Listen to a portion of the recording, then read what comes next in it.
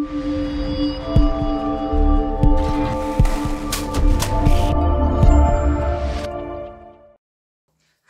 welcome to CREATA classes, and today we are starting our new series, the surface area and volume of 3D solids. In this series, we will cover everything about the volume as well as the surface area, different formula, the various questions on various 3D solids. Firstly, we will cover the cuboid and cube in the 3 lectures, theory, questions, everything. Then in the next 2 lectures, we will cover the cylinders. In the next 2 lectures, we will cover the cone. In the next 2 lectures, we will cover the hemisphere and sphere. In the end, we will provide you the summary of the complete surface area and volume series, which will also include the complete formula list in the PDF format, which you can use for your exam a day before or for the revision purpose. So without wasting any further time, let's start with the introduction of surface area and the volume. Here it is.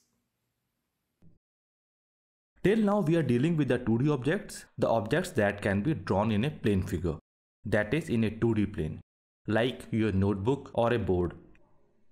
The examples of 2D figure that we have covered are circle, triangle, rectangle, polygons, etc.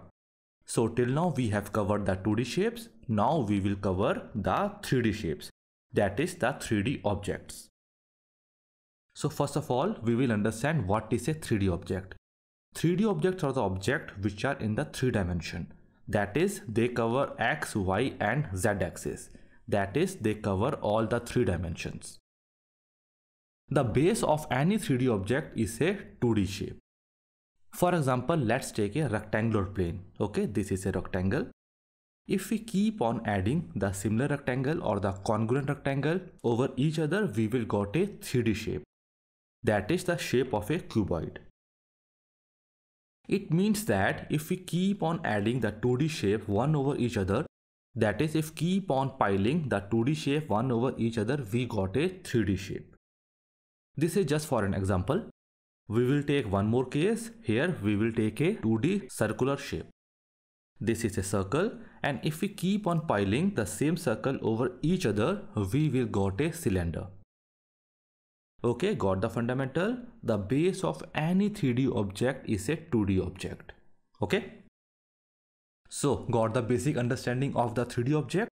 In this lecture, we will cover the several types of 3D objects, which includes the cuboid, cube, cylinder, cone, pyramid, sphere, prism, and many more 3D objects. Let's move further. While doing the 2D shapes, we have seen the 2 components of the 2D shapes as the perimeter and the area of the figure. Perimeter is the boundary of the figure and the area is the surface enclosed by the figure. Similarly, the 3D shapes is also having 2 major components, that is the surface area and the volume. We will take this one by one. Firstly, the surface area.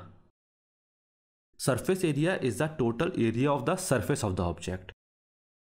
For example, if we take a cuboid, the detail we will see in the cuboid chapter. Just for the basic fundamental, we are taking this cuboid. The cuboid is basically formed from 6 rectangles. That is, it is having the 6 faces and all the 6 faces are rectangle. Every 3D object is formed from a 2D object and the base of this cuboid is the 2D object, that is a rectangle. So, the total surface area of a cuboid will be the area of the 6 faces, that is area of the 6 rectangle. Getting the point? Surface area is the total area of the surface. Here for the cuboid, the surface is composed of 6 rectangles. So, the surface area of a cuboid will be equal to area of the 6 rectangle. That is the area of the surface. Got the point? For further clarity, let's take a cylinder. If you observe this cylinder, the cylinder is composed of the basic 2D shape, that is the circle. It is having 2 faces which are circular in nature and it is also having a curved surface. So we can say the surface area of this cylinder is the area of these 2 circles and area of this curved surface. Okay, getting the point? Surface area is the total area of the surface of the object. One point to be noted here is that if we are having a hollow object, hollow object which is hollow from the inside. So it can have the outer surface as well as inner surface. Okay, so you have to focus in the question whether the question framer is asking for the outer surface or for the inner surface. If nothing is mentioned in the question about outer or inner, then generally it is considered as the outer surface. Getting the point? If nothing is given, then we will calculate the outer surface. If specifically it is mentioned for the inner surface of a hollow object, then only we will go for the inner surface. Got it? Let's move further. Our next fundamental is the volume. We can correlate this fundamental with the area in the 2D shape. In the 2D shape, we have seen area is the total space enclosed by the 2D shape. Here, volume is the total capacity of the 3D object. That is the total space that this 3D object is taking. Okay? Got the point? Volume is the total space enclosed by a 3D object. Let's understand the concept of the volume with a small example. Let's take a rectangle. Okay, we have taken a rectangle that is a 2D shape. If we keep on adding the similar rectangle over this rectangle, a pile of the rectangle will be formed.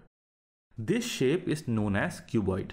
That is, the base of a cuboid is rectangle, and if we keep on adding the rectangle over each other, we got a cuboid.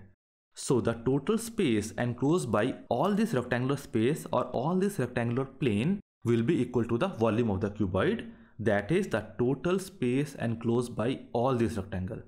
Getting the point? It will be equal to the total space enclosed by this cuboid.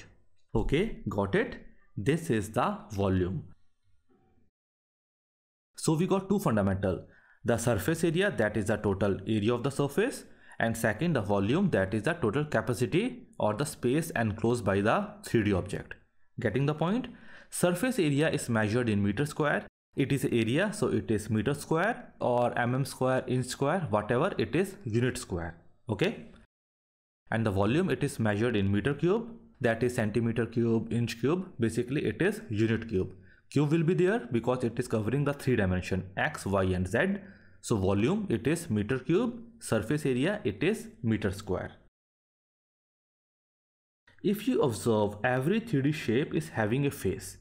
Like in the cuboid, the face is rectangle. In the cylinder, the face is circle. In a cone, the face is also a circle.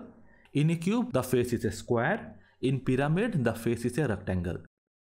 So basically, every 3D object is a face, and that face is a 2D shape. Got the point? Okay students, we have done with the basic introduction to the 3D shapes. From the next lecture onwards, we will take the individual 3D objects and we will deal with the surface area, volume and the questions related to the 3D objects. And in the next lecture, we will cover the cuboid and the cube. So that's for this video. Thank you very much and best of luck for the exam you are preparing for. Note that this is the series on volume and surface area of various 3D solid. So best of luck and have a great day. Bye for now.